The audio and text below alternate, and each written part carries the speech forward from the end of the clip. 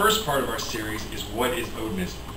And here we're going to be talking about the fundamentals of this religious belief system so that people who are new to it or are wanting to understand a little bit more about it will have a basic foundation of what the religion is and what it's about as we continue on through the series. So that people can always reference this video and understand the ideas and the values that we have as a faith and basically where we're coming from. And the first thing we want people to understand is that this is the religion of the ancient Teutons, and this spans regions all over Northern Europe, Bavaria, Germany, Iceland, all of Scandinavia, Saxony, England. Even like some tribes spread into Italy and into Southern Europe. So these regions, these cultures, and the Odinist belief system is basically the culture and ancestry of these regions. It is their heritage. It is the heritage of these peoples and their descendants. And when we're talking about like England was founded by the Anglo-Saxons, and all the people in their colonies, including America and Australia, they all came from these these tribes and these peoples that developed these cultures and had the views and ideas that were Odinic in nature, that these people worshiped the gods and goddesses of these peoples. And what people have to understand is that the word Odinism and Asatru and all that stuff, these are modern terms. These are modern words that are reflecting of new ideas and new values that we are presenting because we have to, because Christianity took this from us. This legacy was taken from us a long time ago by the Christians, and we're going to talk about that in class, in a video later on, and we're going to discuss the ideas and the reasons why this happened and why basically our heritage was stolen from us, why it was taken from us by Charlemagne and the Romans and the Catholic Church, and the whole idea that this developed from the foundation of Odinist values developed into Western culture and Western civilization that it came about today. But there was that interruption that took place with the Christians, and it basically usurped our cultural system, our cultural belief foundation. Okay, so, but in understanding that, in understanding what Odinism is, and understanding that this is the native European religion, we have to understand that it is also the same as the other native faiths in the world, like Shinto of the Japanese, and Yoruba of the Africans, and Hinduism in India, the Mayan religions in Central America, the Native American religions. These are ethnic religions. They are cultural, they are ethnic, they represent the values of the peoples of these lands. They're connected to the land, the stories connect to the land, the gods connect to the land.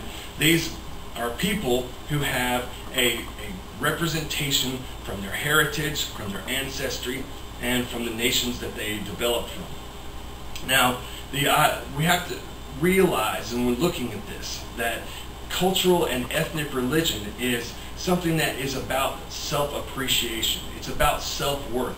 It's about family values. It's about connecting to other people. It's about recognizing a value within yourself and not feeling guilt for who you are, where you came from, having all of that political correctness or monotheist guilt put into your mind that you are somehow a bad person for who you are, or how you were born, or what you came from, or anything like that.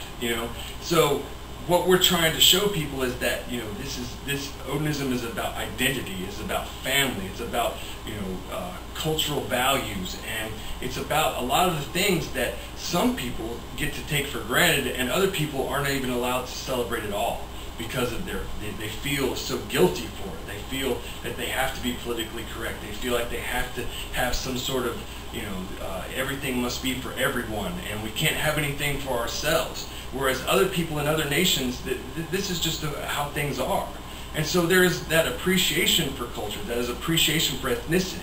And there are over 3 million ethnic religionists in the world today, and they're spread all over the planet. And this is a very large community of different heathen and ethnic and cultural religions that exist throughout the world, and it's a very large community. It's a very large group of people. Now, Odinism is a segment of that. It's a part part of that. But the global ethnic religionist community is massive. And, you know, in the same way, looking at that, we also have to consider that even the monotheist religions have cultural aspects to them. Everybody can see that Islam is an Arabic religion. Judaism is obviously a Jewish religion. Christianity is both Jewish and Greek. It has cultural elements and aspects to it that the reason being is because these developed, you know, from pagan and tribal concepts and ideas, and that were taken over. They're basically adapted and changed into monotheistic values. And so in understanding that, and understanding that the values that develop culture, that these come from these ancient heathen religions, that these formed culture, that when we see that, we can look at how Western civilization developed. That Western civilization actually is built upon the core values of Odinism. That Odinism is Western civilization because at one time Odinism was the West. It was the religious and cultural foundation of all of Western civilization.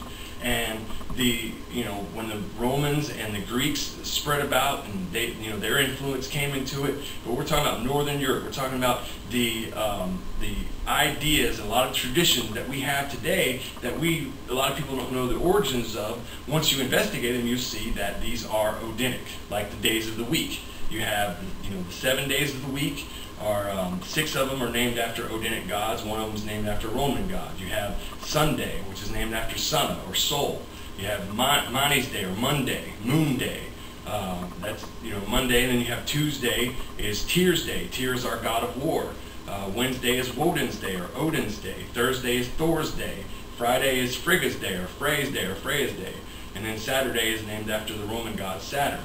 Now, these traditions that developed and became the days of the week are something that we look at every day. We see that every day. Some countries did not adapt that. They actually rejected it because they were so Christianized. They actually kept a Latin naming of the weeks, of the days of the week. But we kept it. Most Northern European countries did. Most America did. Australia. A lot of countries kept the naming of the days of the week the way that they are. We have the same thing with a lot of words, a lot of biblical words. Heaven and hell and God, these are all German words. These are words that come from our religion. The gods are gods. There is no God of the Jewish Bible or any of those Semitic religions, because their word was not God. Their word was El, and it had a whole different connotation. It had a whole different meaning to it. Whereas for us, God or a God was always a deity amongst the pantheon.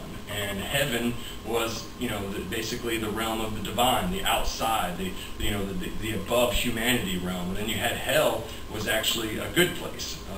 Hell was, broken up into two realms. It's Helheim and Niflheim, or Niflhel. And you had, it's the same thing with Hades in Greece. When the Bible was translated from Hebrew into Greek, they wanted to find a way to define the Jewish Sheol or Gehenna, and so what they did was they looked for the Greek word that was the closest equivalent, and they picked Hades. Now Hades is the god of the underworld to the Greeks, and he basically runs Tartarus, which is the realm of the damned, and then the Elysian fields. Now these are all in Hades, so there's a good place and a bad place in the realm of Hades. Well, the same thing happened when Christianity started to push its way into Germany and into Northern Europe. Ulfilas translated the Bible, and he actually took the same concept and took the word hell and converted it into the Christian concept. It was basically a translation of Hades, because you had the goddess Hel, who is benevolent. She's a good goddess. She's not Loki's daughter, the demoness of disease and all that. Her name is actually Laken. And in Hel, who's also the goddess of fate, she runs Helheim, which is like the Elysian fields. It's the realm of the blessed dead. And then she also is queen over Niflhel, and Loki's daughter is actually her slave. So when we see these concepts and how they've been twisted and how they've been turned, and we see like holidays like Yule and Easter, those are Odinic holidays. Easter is the goddess of the dawn. She's an Anglo-Saxon goddess of the dawn, and Yule is like their celebration of the return of light.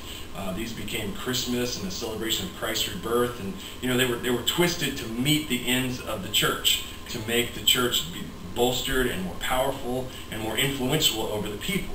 Now, in the same sense, we have the concepts of freedom and law and government that developed and are recognized by some of the founders, some of the early English lawmakers, and like Thomas Jefferson in America. He understood that these foundations of democracy and republic ideas were from the ancient Teutons, that they were influenced by the Romans, but the direct descent is straight from Germania. And there was a French philosopher named Montesquieu who recognized that. He was the one who came up with the concept of the three branches of government: the legislative, the executive, and the judicial.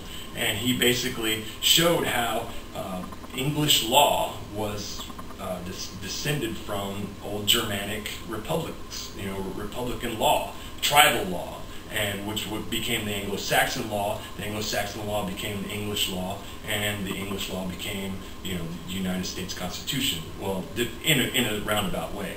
So we're looking at the concepts of development of culture and how these religions influence this. Now, we have to understand that when we're talking about the influence of a culture, we're also talking about an influence of ourselves as individuals, as families, as people who connect to the community around them. And our ancestors were very big on genealogy. And so it's like the grander faith represented the macrocosm, the nation, the tribe.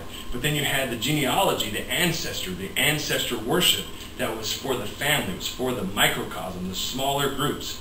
And so you have to understand that for every person in a family, you have two parents. So every person who has two parents then has 4 grandparents, and then 8 great-grandparents, and then so on and so forth. It goes back after 20 generations. You're looking at over 1 million ancestors that you have. Well, we understand that there wasn't that many people back in that time. So there's no way that you had that many ancestors across the earth. And so when you're looking at the notion of this, the concept of this, then you have to realize that what you are descended to is people over and over and over again. You have the same ancestor related to, and many times over. And so when we're looking at this, the genealogies of the ancient kings of Wessex, or the study of genealogy in Iceland, which is the most concise in the entire world, and we understand that our ancestors made this a part of their faith, that this was the main reason why it was so difficult for Northern Europe to be converted. It took them 700 years to convert all of Northern Europe. And the reason why is because the ancient kings and queens were very meticulous about studying their ancestry. And part of their ancestral line was tracing it straight to the gods. The genealogies go all the way straight to Odin. And so when the Christians were coming in and telling them, well, you have to stop worshiping these gods and start worshiping this god, and they're like, well, we don't know who that is. And these gods are part of our family. These trace into our genealogy. And that was the major conflict. That was the major issue.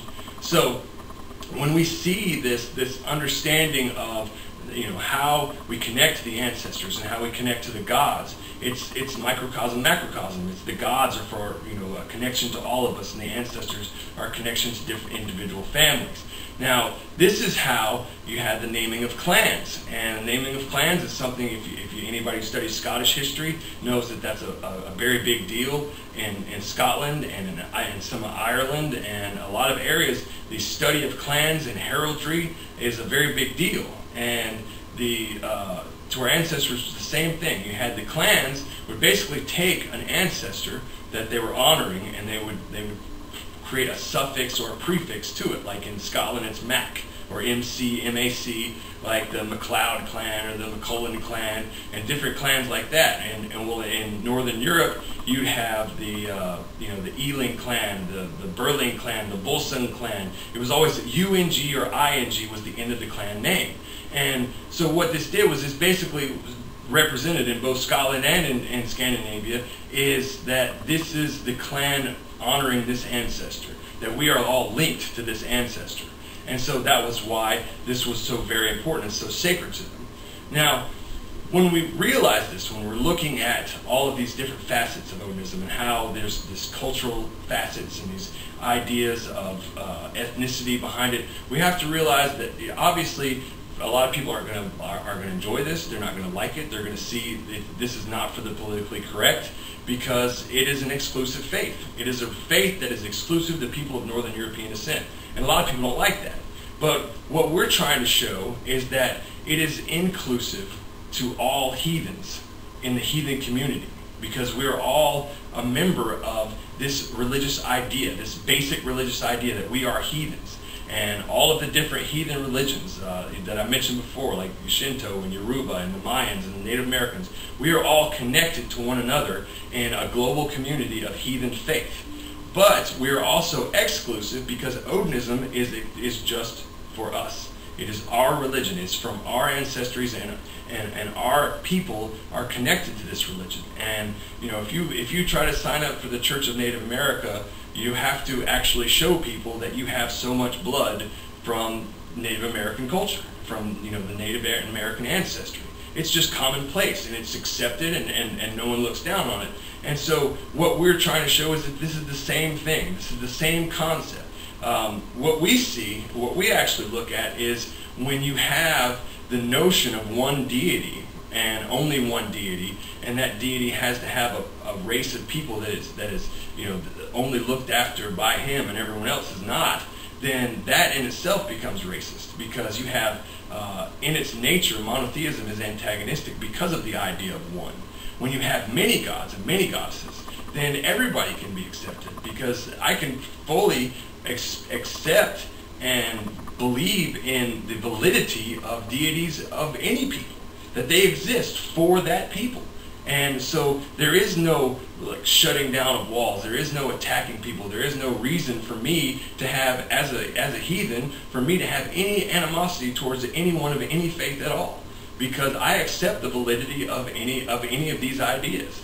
And so as we move on, as we continue on through the course and through these videos, we're hoping that we'll give people a much better understanding of this religion and how it works and how it develops. Thank you.